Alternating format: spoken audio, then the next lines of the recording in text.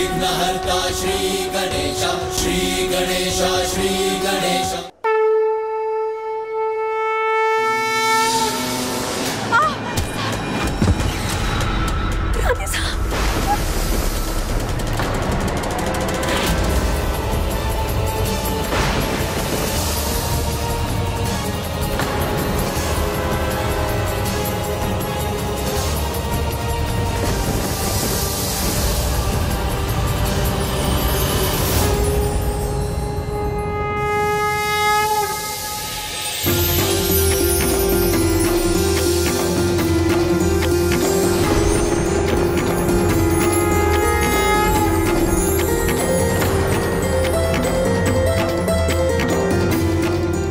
आश्चर्य है, ये तो चमत्कार है।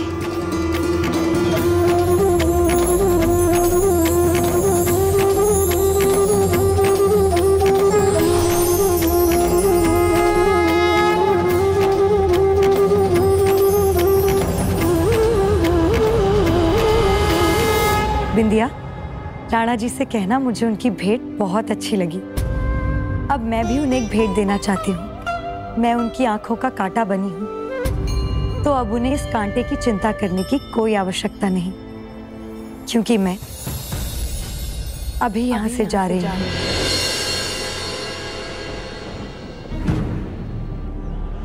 विक्रमादित्य कोई और योजना बनाते उससे पहले ही मीरा अपने गिरधर के साथ चित्तौड़ से मेड़ता चली गईं। चंपा भी उनके साथ थी, पर विधि के विधान में तो कुछ और ही लिखा था। चित्तौड़ पर बहादुर शाह का आक्रमण हुआ तो मेड़ता पर जोधपुर के मालदेव का। इन सब के कारण मीराबाई के परिवार को पुष्कर जाना पड़ा। वहाँ कुछ दिन रहने के पश्चात मीरा को आगे का मार्ग भी समझ आ गया। वो मार्ग क्या था गजानन?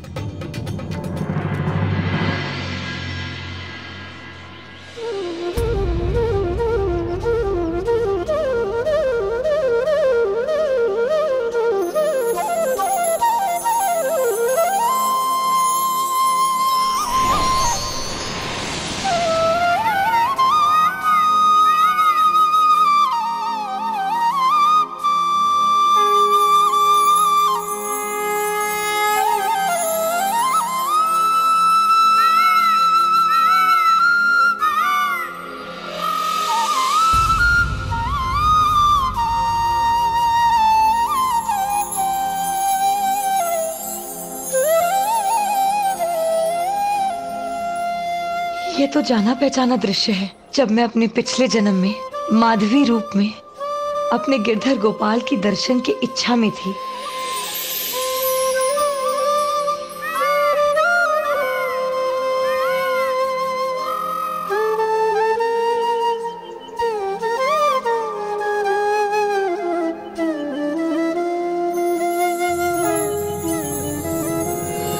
रानी साहब, क्या हुआ रानी साहब? अब कब से यहीं खड़ी हैं? बताइए ना रानी साहब, सब ठीक तो है ना? मुझे यहाँ से जाना होगा। कहाँ? अपने प्रभु की नगरी, उनके धाम वृंदावन। मुझे उनका आभास हुआ। वृंदावन में गोपियों के बीच मैंने खुद को देखा। मेरे प्रभु मुझसे वहीं मिलने वाले थे। मुझे वहां जाना चाहिए। शायद मेरे प्रभु मुझे वहीं लेने आए।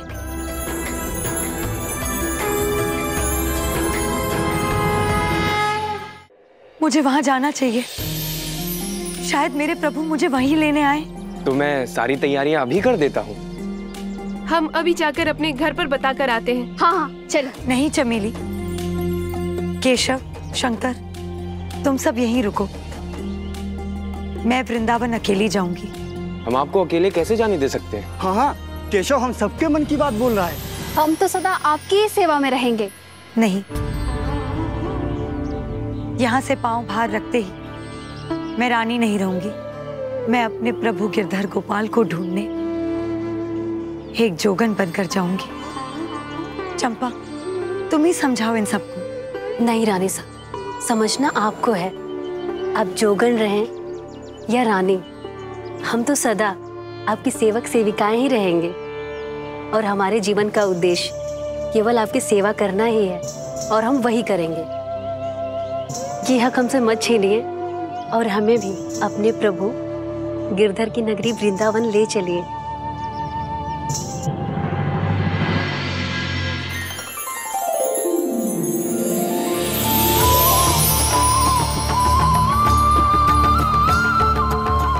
वृंदावन में आते ही मीरा बाईसा ऐसे दौड़कर कहाँ चली गई? अपने गिरधर गोपाल को ढूंढने।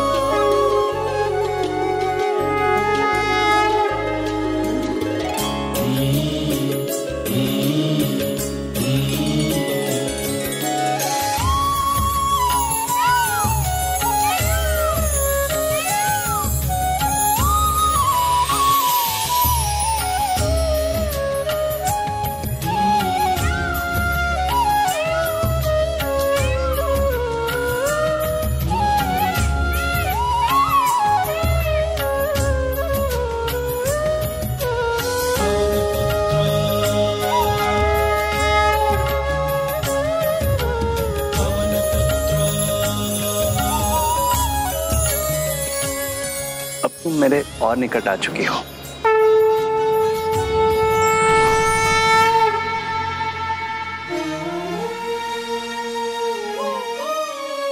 अब तुम मेरे और निकट आ चुकी हो। मीरा अपने गिरधर को ढूंढते वृंदावन की गलियों में घूम रही थीं, तो उन्हें पता चला एक महान संत श्री जीव गोस्वामी भी उस समय वृंदावन में ही हैं। मीरा को उनसे मिलने की इच्छा हुई और वो उनके दर्शन के लिए उनके पास जा पहुंची। महान संत है जीव गोस्वामी जी, बड़ी ख्याति सुनी थी उनकी, आज उनके दर्शन भी मिलेंगे। गौड़ीय वैष्णव पंथ के संस्थापक है गोस्वामी जी। मुझे पूरा विश्वास है उनके दर्शन का सौभाग्य मिलेगा तो मेरे गिरधर गोपाल से भेंट करने का एक और द्वार खुलेगा।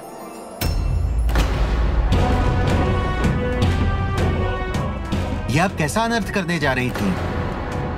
गोस्वामी जी बाल ब्रह्मचारी हैं, इसीलिए किसी भी स्त्री को आश्रम में प्रवेश की अनुमति नहीं है। ठीक है,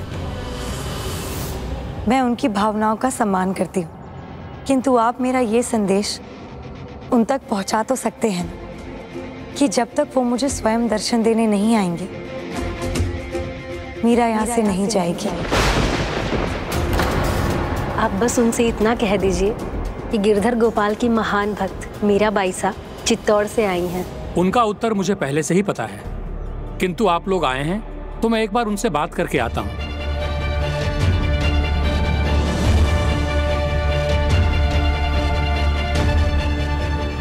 गोस्वामी जी ने साफ कह दिया वो आपसे नहीं मिलना चाहते।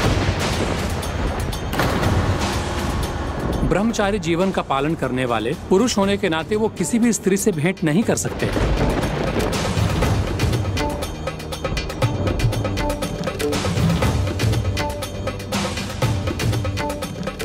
वो अपने नियम पर अटल है और मैं अपने निर्णय पर। आज मैं उनसे मिलकर ही जाऊंगी।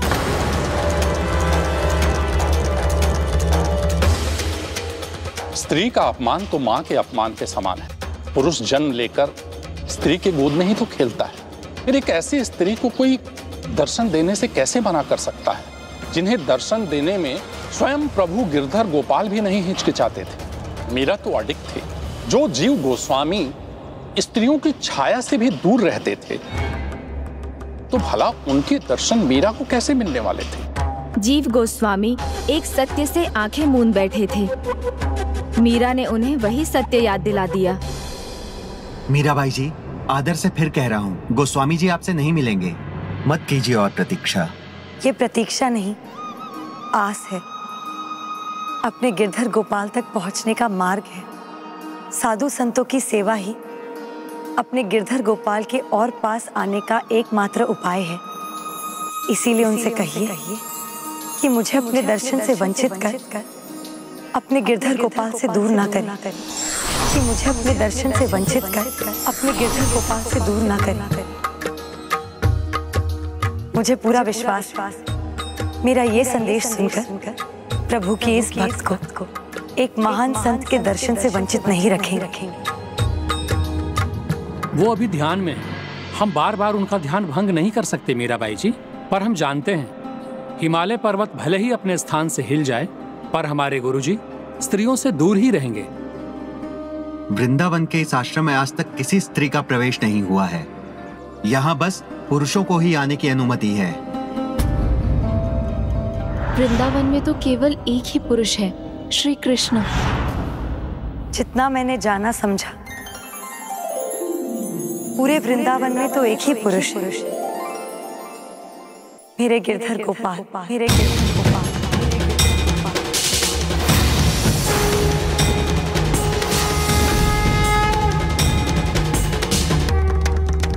आज पता चला है कि यहाँ और भी पुरुष हैं, यहाँ और भी पुरुष हैं, यहाँ और भी पुरुष हैं।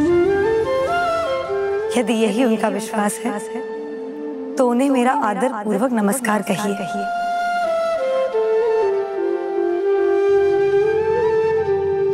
रुकिए, रुकिए।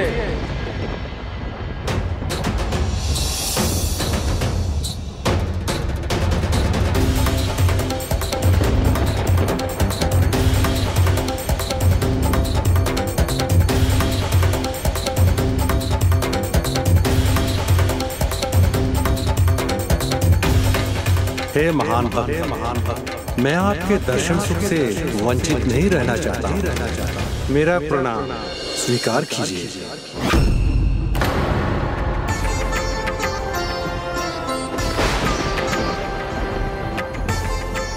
प्रणाम संत महाराज जी, आपके दर्शन पाकर मीरा धन्य हो गई। नहीं, धन्य तो मैं हुआ हूँ आपके दर्शन पाकर।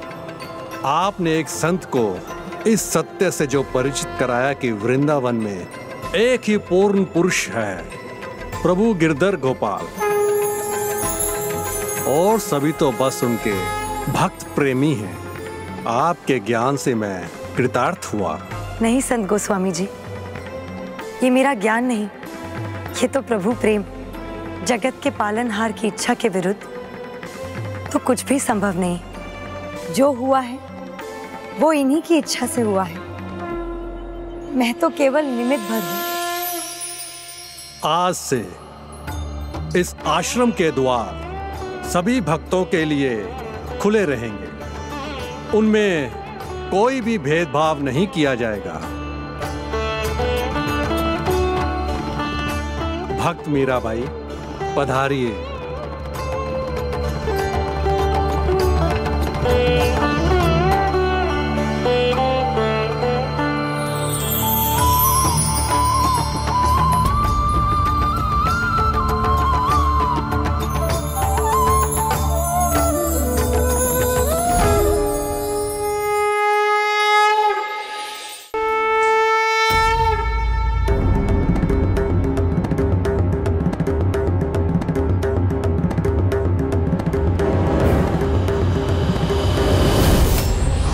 प्रभु कृपा रूपी नैया पर सवार भक्त संकट के अथाह सागर को भी बड़ी सरलता से पार कर लेता है।